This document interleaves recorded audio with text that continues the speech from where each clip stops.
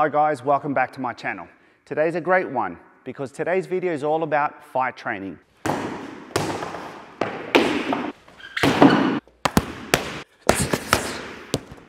going to share with you 3 different stages you should use when trying to develop your Wing Chun fighting ability.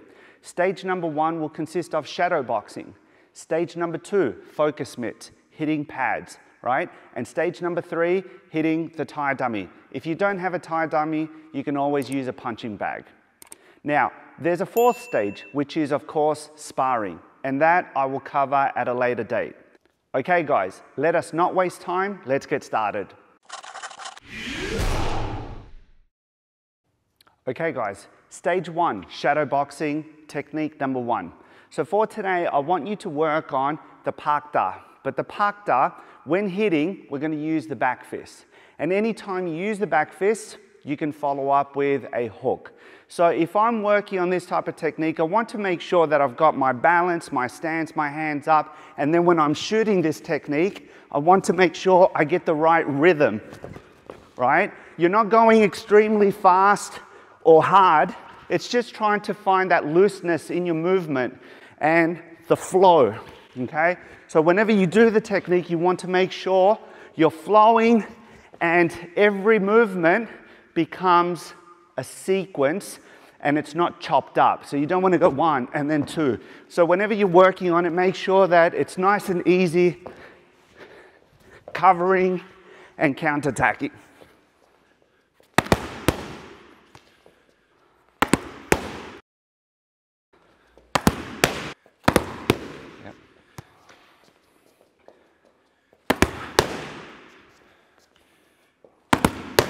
Okay, technique number 2 with shadow boxing.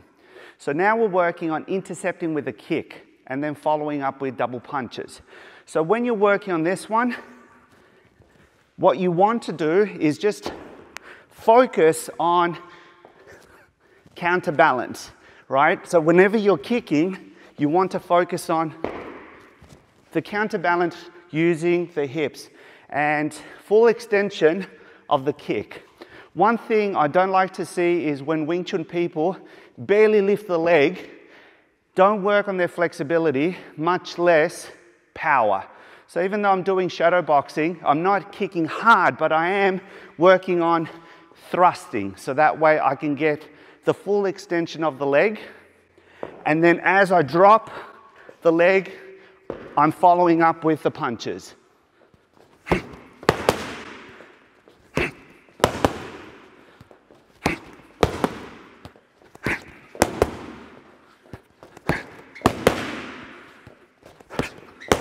One more. Perfect. Technique number 3 with shadow boxing. On this one, we're hitting, covering, and then counter-attacking. So again, I've got my stance, my hands up. Now, whether you feel comfortable using kind of like a neutral position hand guard, or you want to use a low guard or a high guard, it's all good. Try them all and see what works best for you. So then from here, I hit, I cover, hit, and then I can follow up with a kick. So I hit, cover, hit, and then kick. Hit, cover, hit, and then kick.